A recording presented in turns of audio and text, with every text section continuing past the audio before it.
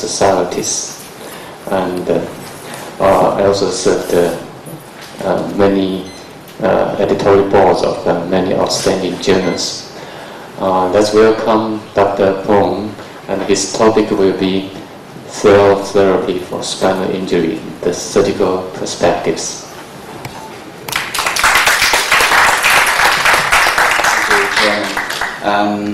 I have to thank the organizer for having me here. Really, to be educated, I really feel educated the last couple of days. Especially, remember our recent paper on cell therapy. Is always the question always come to ask us the tumorigenesis of stem cells, and I can't really answer that question satisfactorily. But I think after today, listening to both talks of today, I'm more equipped to answer that question. Today I am going to talk about the surgical perspective on cell therapy for chronic spinal cord injury.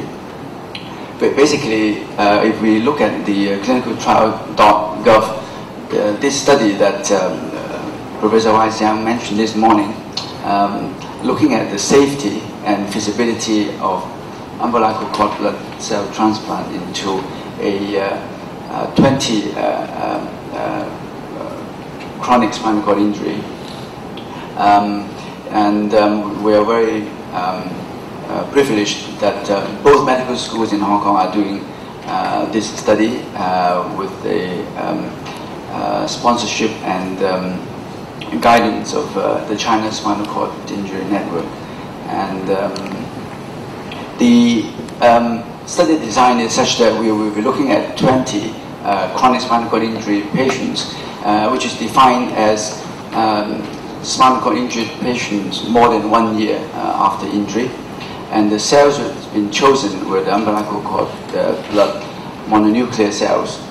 The preparation will be 100,000 cells per microliter, and it's a dose escalating or dose finding study where 4 microliter, 8 and 16 microliters were being given to 3 groups of 4 patients. And if the complications did not occur at the maximum volume, we will be using the 16 microliters times 4. This is a 4 quadrants injection. And if complication occurred at the 16 microliter, then we will drop back to be using the 8 microliters. And then in the 4th and the 5th group, we will be testing the addition of methylprednisolone, and then on the 5th group, the steroid plus lithium for 6 weeks. And the outcome assessment on day 3 will be looking mainly at complications of the injections or the medications, and followed by within the 1 year period up to 48 weeks, the sequential assessment after the transplant. Now, before we get carried away, we always, scientists and clinicians together, we sometimes forgotten what we are looking for. We have to ask ourselves, or to remind ourselves, what have been damaged. Is it the neurons, or the axons, or the supporting cells? Because it's a one level, one segment or 2 segment injury, and therefore the quadriplegia or the paraplegia, I think, is largely because of the long tract or the axonal injury, and the function that has been lost or that we hope to be regained after therapy will be obviously the motor function recovery. But motor function recovery without the sensory recovery is also useless. Without joint sense, without position sense, we won't be able to function. And the over-sensitized sensory fiber will also be potentiating the painful spasticity that some of our patients suffered. And also finally the sphincter dysfunction. So these are the diagrams that we always come to remind ourselves. So the injection mainly into the lesion will be perhaps destroying quite a lot of the dorsal column, and therefore the injection site is quite important to be specified, which we will go into some detail later. Now, the background of this study, we have gone through some of it, is a dose escalating or dose finding study for the first 3 groups of 4 patients, and followed by the 4th group, a bolus of methylprednisolone, which is supported by at least 1 experimental study, and the addition of the lithium in the final group is also supported by this study from Hong Kong University, suggesting that the lithium enhances the proliferation of the cells and also neuronal differentiation after the cell transplant. Now, one of the questions will be why we want to choose the umbilical cord blood, the mononuclear cells. It is deemed to be safe because a large body of experience has already been built up since 1993 from the hematology practice, and some of the smaller or rarer diseases such as muscular dystrophy in mice was proven to be efficacious, and intravenous injection of these cells in mice, and also the spinal cord injury model has also been proven to be effective in small animals. The intrinsic injection into the spinal cord using these cells, the CD34 positive cells, in rodent and canine spinal cord injury model were found to be of efficacy, and also finally the cell plus the brain-derived neurotrophic factor was also found to be good or beneficial in this Korean study, also in animals. Now, what about HLA typing? Is it necessary? Now, we've had some discussion over the last couple of days on that. Some of us think that because the xenograft and allograft were basically mostly rejected by 4 weeks, and therefore some would regard that even the MSC, the mesenchymal stem cell, do not have the privilege to stay, and therefore we have chosen to do HLA typing using the high resolution method, and we would accept 4 out of 6 matching. Now, this is the diagram that Waisan has shown us this morning, a sterile mathematical formula plus a graph. So it's showing that the 10 microliter and the 35 microliter increases the diameter of this volume of sphere of injection from 2 to 3 millimeter in diameter to over 4 millimeters. And if we put this number or size of the sphere into a proportional spinal cord cross-section, and it will become quite obvious that an injection of 1 millimeter or 10 millimeter into the dorsal column may be okay, but to have this big sphere when we inject 35 or 40 microliters into this area may destroy some of our functions before the cells are proven to be efficacious. And this again comes from Waisan, and just telling us when we inject, this is the bevel down. No, this is bevel down. Yeah, bevel down would give the cells 2 injections bilaterally would have the cells here, allowing part of the dorsal column and part of the lateral column to be delivered with the cells. Whereas if we do a baffle up, then it's mainly staying in the dorsal column or in the center of the cord. So our recommendation would be that we use the diagram here, that if we inject at a 45 degree in the dorsal root entry zone, then at 3 millimeters, then we will be given the cells to occupy part of the dorsal column and largely the corticospinal tract, as well as the motor cells, the anterior horn cells. And that is the theory why the 4-quadrant bilateral injections may be a better way to do the study.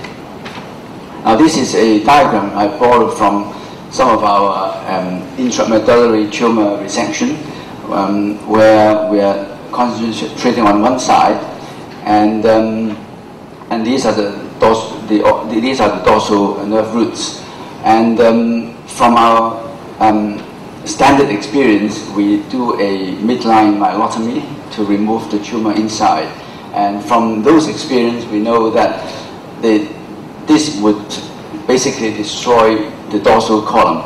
And therefore, the more recent recommendation for people doing this type of work is that we would open the spinal cord close to the dorsal root entry zone to reduce this type of injury. So we borrow the same concept by injecting into this region bilaterally and above and below the lesion.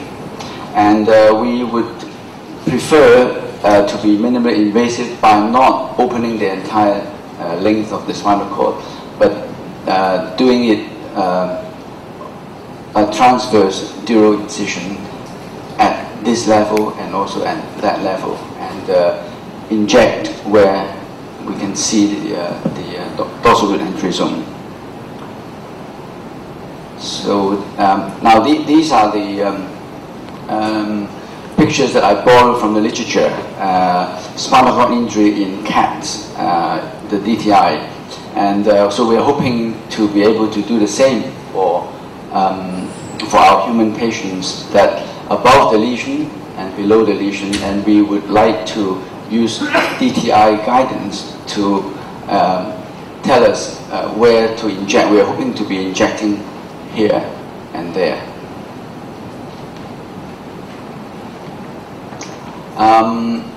Just a couple of words on previous human experience of umbilical cord mononuclear cells on human spinal cord injury. And quite a lot of, talking about hundreds of patients, has been done, or cells provided by Baker, a biotech company now in Shenzhen.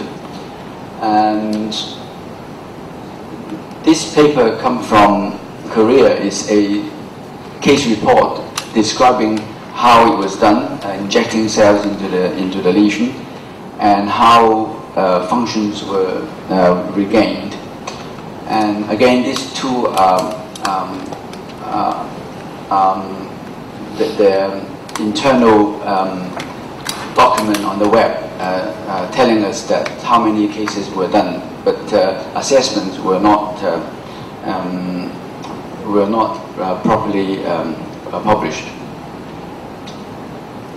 And last night I looked at the clinicaltrial.gov. So these are the current clinical trials being done over the world, and there were 5 printouts, of which the last one was on MIF. Actually, it was a I'm not sure how many of you are involved in this last study, but it was not an interventional study, it was an observational study, so that may be, or should be excluded. So basically, out of the 4 studies, we hope that our study can be finished within this year. And the first study was the macrophage study from Israel, and for some reason it was suspended. I don't know by himself, but because of financial problem. Because we were invited to send our patients there, and with their support, so they've stopped that now. And the Japanese study was an acute study, quite different from ours. And there was another chronic plus acute spinal cord injury study from Egypt. So this is what is happening the rest of the world. Now come back to the 2 patients that we have screened over the last 2 or 3 weeks. This is one of our patients, again young man, and following a road traffic accident, and it was a C7 quadriplegia, and it was an Asia A. And you can see that anatomically the long tract disruption is at C6, C7, and he does not need any metal reconstruction of internal fixation, and you can see that the DTI was beautifully done, and we can relate the viable axons with the vertebral body, which we can either use the navigation at surgery, or just simple C-arm X-ray screening. So this one should be straightforward. But the next one wasn't that happy, because this young man with a thoracic injury with Asia A paraplegia, there was a 360-degree metallic fixation, and you can see that we don't really see, we see spinal cord above and spinal cord below, and we really don't see anything. So it would be difficult to use the DTI guidance in injecting. The other way to get over this may be that on the day of, if the patient agreed that we can, and obviously we need to do CT to make sure that it's all fused, and we can take it out and do an MRI on the day, and then allow him to come back. Obviously, operating room with intraoperative MRI would be easier, and by this way we may be able to recruit this patient. And to conclude, the features of this surgical trial is that we have standardized the cells, we have standardized the HLA typing, and we have standardized also the quantity and the quality as defined by these cells. And we will be using the minimally invasive microsurgery, and the injection volume and sites were defined at the dorsal root entry zone. And it's also MRI DTI guided for the viable axons. And we hope that this will be the beginning of a phase 3, or to set the background for a phase 3 trial. And these are the people who have been working for this project so far. And I don't have the logo for the records and the stem site, but the cells are provided by stem site. Thank you. Thank you, Dr. Poon.